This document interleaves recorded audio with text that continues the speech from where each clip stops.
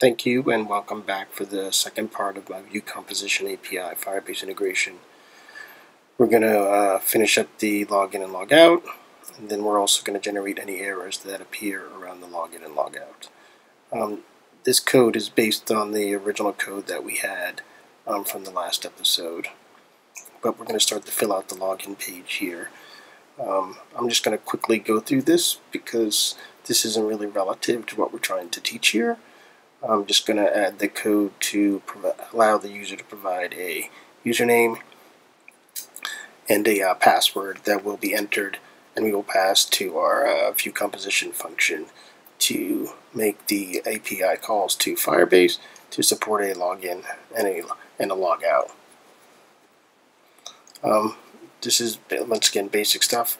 Username, password, using the V model to capture the information that gets passed in. Do a little bit of cleanup on the login page. Now we got the template set. What's going on here with this? Oh yeah, we got to make sure we have everything inside of just one div at the top level. Looks like it's good to go. We have our basic information set. Okay, now, we need a button. So what we're going to do is we're going to create a button here, and the button will be connected to the actual action. The button will be connected to the method that calls the login function. So we have our button, we have our placeholder method, which we'll fill in later in the script section of this file. Let's clean this up a little bit and get the login button in the next line. Please forgive my CSS. I'm just kind of hacking my way through this here. Once again, it's not the purpose. The other thing we're going to do here is we're going to the composition function will return an error if an error is generated when you call a Firebase function. What we'll do is we'll use a VIF, we'll check, and if there's actually an error, we will display the error. Add a little comment there, kind of tell people what's going on. Since a lot of people don't really read, a lot of people don't really read the additional information that's provided, so we'll just put the comments right here inside the code. And hopefully that'll be a little bit more helpful. But don't forget, there is a blog post on dev.to that ties along with this. Just to clean it up, I'm going to create a creds object that I'll put inside of the data section of my script. And the creds, that's how I'm abbreviating credentials, will take a username and a password. We're going to start it out as empty. You know, in Vue you have to set the initial value of their object or else it won't be reactive. So let me just check and make sure I have all of the basic stuff that we need in. Looks like I do. Now we're going to put our methods in. We have our doLogin method. As I said in the beginning, this is the method that will actually call the Vue Composition API. Excuse me. Okay. Looks like we got some error. What's the error? Creds not. Yeah, this is creds. That's much better. Okay. Now we see the basic information. Just put a simple alert in there to test that. Looks like everything is fine. And now we'll move on to the next part here. Just a little bit more checking here. We got the creds username and the creds password that we're going to kind of display when you do a submit. Make sure we're getting the proper data. Looks like we are getting the proper data. And now we can start to, yep, everything looks good. Here we go. Now we're going to import our useLogin Vue composition function. We're following the nomenclature of use in the beginning and then whatever is specific functionality. So it's useLogin. I haven't created the file yet, so that's where we're getting our error generated. We're setting the placeholder set up inside of our form component here, and in our setup we're going to get our state information back from our useLogin Vue composition function. So I'm kind of doing it in reverse, where I'm kind of laying out inside my code how you actually are going to use the function, and then we'll circle back around and we will create the function. The properties that are going to come back from my state, I'm using a destructuring to kind of explain what they're going to be. And when we get inside the use login function, you'll see what the properties are that are returned. Okay, so now we're in use login. We quickly just imported the basic stuff. You need to port in the 2 refs and the reactive, and we've imported the Firebase library. I'm not going to dig too deep on the Firebase code. The login and the logout functions that I'm going to utilize here can be cut and pasted directly from the Firebase documentation. Once again, the links to the documentation are included to the blog post that's associated with this video, and I will also include a link to the blog post, as I stated before, in the comments below. So the important things that we want to get back from my login function are if an error is generated and if a user is returned. If a user is returned, we're going to assume that you've been successfully logged in. So we're going to return those 2 properties back as state. So that's what the 2 refs are, as I stated before. The 2 converting them back to refs are going to allow them to be something that can be utilized in the login form component. Now we're going to add the Firebase functions, basic login, basic logout. The Firebase function requires a email address / username and a password. Those will get passed into the function. This is the Firebase authentication. This is the Firebase authentication object, which has the sign in with email and password function that we're going to use. This function returns a promise, and on success, the Firebase auth user credential is returned if successful. As I said, the email and password is specified as the parameters that we're going to pass in.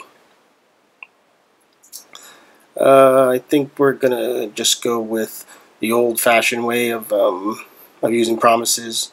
I'm not going to use async await here, but if that's what you're more comfortable with, you can use async and await, and you'll get the exact same results. So we have success, and then we have the error that we're going to make sure we capture here and assign the error that happens to the state.error property. Let's format and clean this up a little bit. So let's see, we get our email, we get our password, on success, the promise. And then the other thing that I found sometime with Firebase, if you get other errors that aren't directly related, you're not going to catch them in the error of the promise, but you will, actually, I didn't want to say catch. You won't catch them. They won't show up and as resolving as an error, but they'll throw an error exception. And so what we do is we set our state error property from either if it resolves to an error or if an exception is thrown and we have to catch the error. So that's what we're doing here on the login. And as I said before, we need to specify the username and password that gets sent in. And now we'll set our next function, which is our logout, which should be pretty straightforward. Once again, we're taking the Firebase auth, and what was that error? Good thing I caught that. We're going to take the Firebase auth, and on that Firebase auth object, there's a method to sign the user out. Exact same thing. We're going to oh, I was getting an error because we weren't passing back the functions that were being returned from the state. I mean, passing back the function along with the state properties. So I've just taken the original auth and I've added that in. We have our use login. Yeah, let's destructure that so you can actually see the names of the properties that are getting returned from use login. Make it a lot easier to kind of work with them. And so we, as I said, we get the login method, we get the logout method, and we get the error property that gets returned. So now we go into our do login, and we actually call the method that is getting returned from the use login view composition function.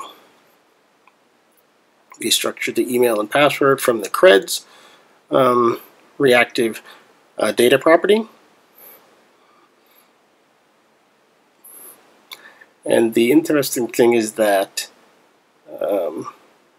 where's my user object? Yeah, what was the error? Dig in and find an error. Yeah, I was saying email.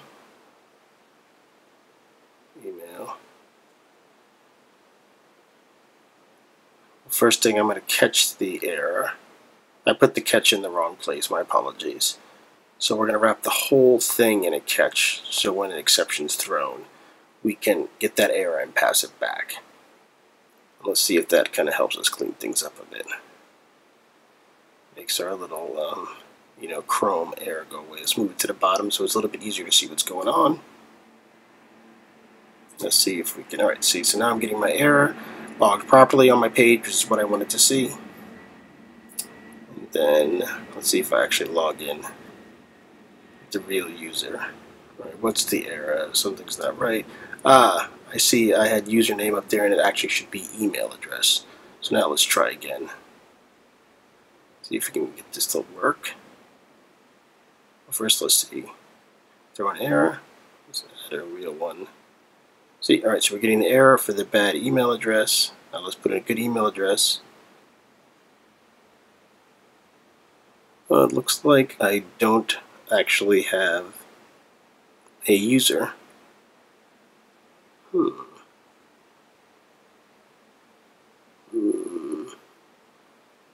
There we go. I found the real user that I had. Looks like the code is right. It was my bad. My apologies. Things are working properly now. And then now what we want to do is, in the app view component, we need to use our useLogin to actually get the logout function to log the user out on this app component, as opposed to, so in the app component you log them out, in the login form you log them in. So we're going to use the useLogin again. We're going to just, all we really should need here is the logout function. We really didn't need the logout function in the other component. So let's, Aaron, figure if we can type out right. Alright, I got my logout set. We have our error. Now add the logout. Put some comments in here for our logout function. Let's see, logout user from user login. The logout function connected. And it seems like our logout is working properly, because that's pretty much what you get here. Login and logout is working. So I kind of went through that a little fast. I apologize, but please feel free to check out the blog post for all of for this video and the previous video, where I cover the integration of Firebase with the Vue Composition API. We covered login, logout. We also covered restarting the application and Firebase making the check to determine if you had a user already. The next video in this series, we actually will have a generic way for you to read, write, update, and delete objects in Firebase. Once again, wrapping it in a Vue composition function. We'll create a composition function around documents and a composition function around collections. Please subscribe to the channel, and hit me up with a comment in the bottom if there's something else you'd like to see that I haven't touched on yet. Thanks for listening. Bye. Sorry for watching. Bye now.